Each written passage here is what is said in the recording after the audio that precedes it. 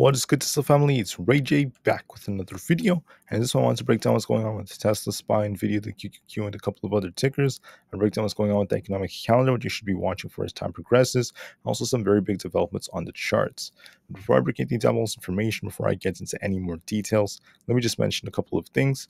Firstly, I am not a financial planner, so take nothing I say as financial advice.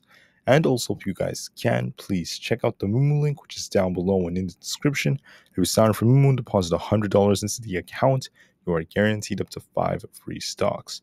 If you deposit $1,000, you're guaranteed up to 15 free stocks, and this offer ends in just a couple of weeks. Anyways, now let's break down what's going on with the charts. Tesla and the market have been selling off just a bit, but Tesla's still holding its support, and we still have this possible inverse head and shoulders-like structure that could be developing.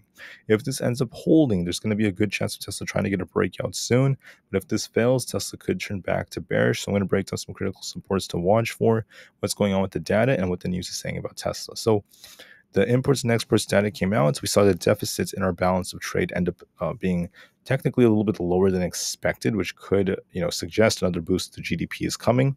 But overall, this wasn't really enough to help the market, as the market is still selling off after this news came out.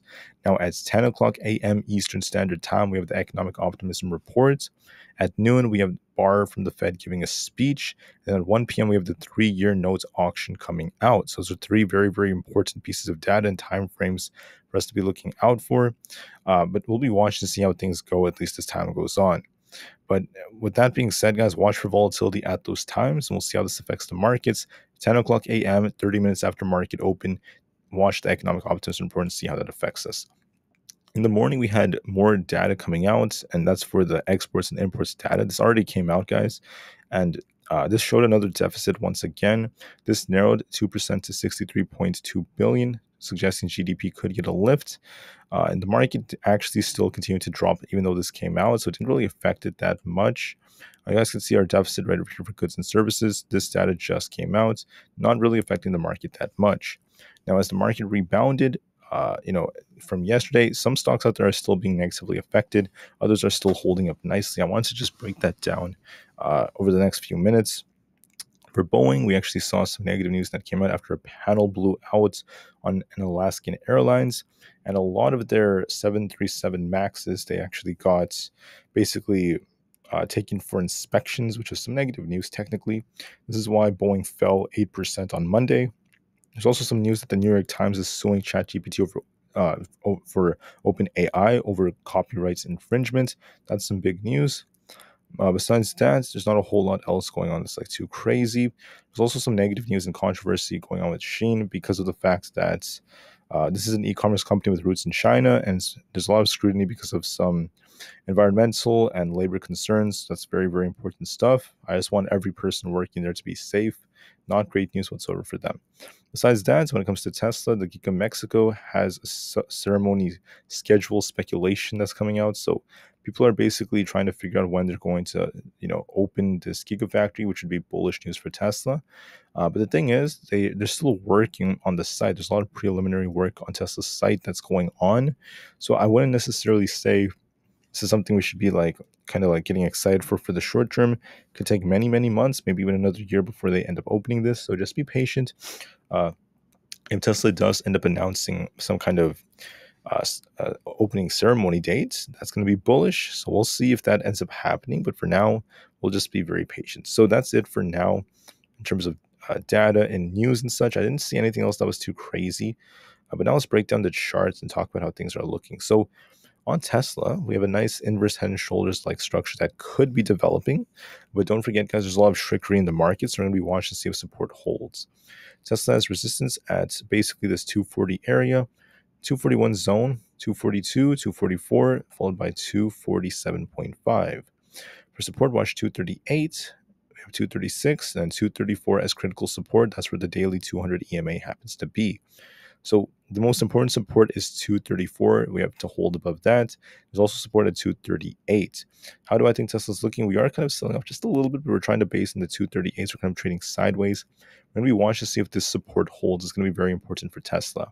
It could retrace a little bit more, get close to the mid 237s. Let's just hope that it holds support and tries to balance, because we do have a potential structure that could be developing. There are two possibilities which are very, very simple. We basically have this inverse head and shoulders. We have this left shoulder here, the head and the right shoulder forming. Are we going to see Tesla do this, where it just continues to trade sideways, chomps around a little bit, and we eventually get a breakout later on after CPI? Just hypothetically for the inverse head and shoulders. Or does the critical support I called out end up failing? Do we end up coming down like this, trading sideways, then we end up breaking this support after CPI, for instance, to turn back to bearish? That's the more bearish case. If we end up failing to do so, we go back down below 236, and we end up testing the 200 EMA on the daily at 234. So we're going to be watching for this very, very closely. Now, another thing you could do with Tesla real quick is just take our Fibonacci retracement tool, look at our critical level, at least for now, just to be looking for where support could hold. This is a little hard to say. I apologize. Maybe I should just move this a little bit. But anyways, 237.25 is where the 0.618 retracement happens to be. So like right here. We'll see if it comes back down there and then tries to bounce. So I could see it dropping a little bit more, but watch and see if it holds 237.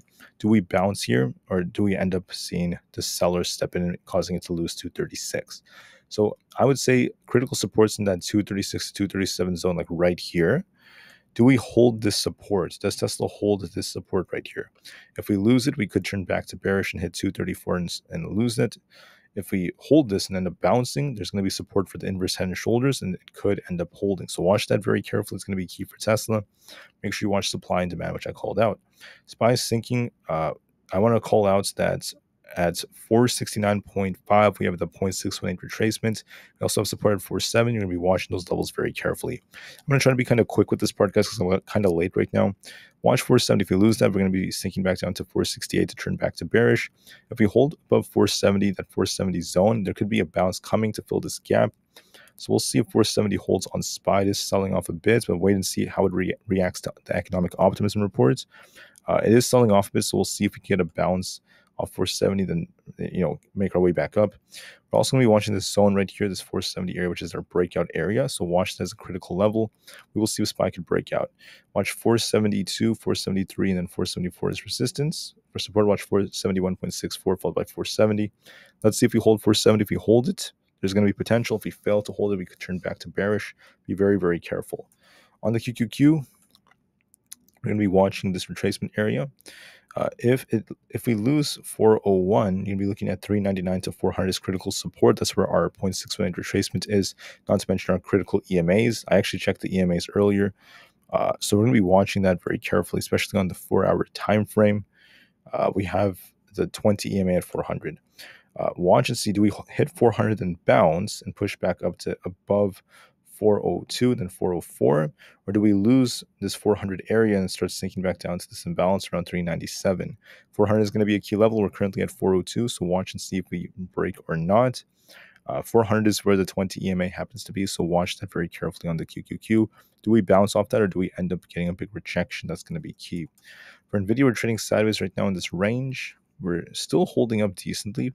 We're currently at 524. I called out 527.5 and then 530 in my previous videos as some resistance levels. You can see right here, we test this resistance. Now we're approaching 530. Might trade sideways here, but if Nvidia starts sinking back down, if it loses 520 and starts coming back down, it's going to test 515. If that fails, it's just 512 and 508. But if it basically loses 520, we could turn a little bearish, and that could slow things down quite a bit. Going to be very careful with Nvidia right here. If it does retrace, this could drag the market down a little bit. So be very, very careful on Nvidia. We'll see how it does. I think it's going to be range bound for now, but be careful on any retracements that could slow things down. As far as Aapl goes, you're going to be watching 183 as a critical level. I think 183.5 it is. If it loses 183.5, it could be sinking back down to this 182.6 area, back into our chop zone, which happens to be between 183 and 180. We're going to be making our way back down if we lose 183.5. If we hold 183.5, there is hope for it to bounce and push back up to 185. So be careful on Aapl. We'll see if 183.5 holds. If we lose it, we could turn bearish. If we bounce off it, we could hold up. This could be an inverse head and shoulders like structure, so watch and see if we hold it or not. With that being said, guys, thank you all so much for listening. I want to cut the video here. I need to upload this as fast as possible. Have a great day. Watch the critical supports, and we'll see how we react to all the data. Thank you all for listening again, guys, and peace out.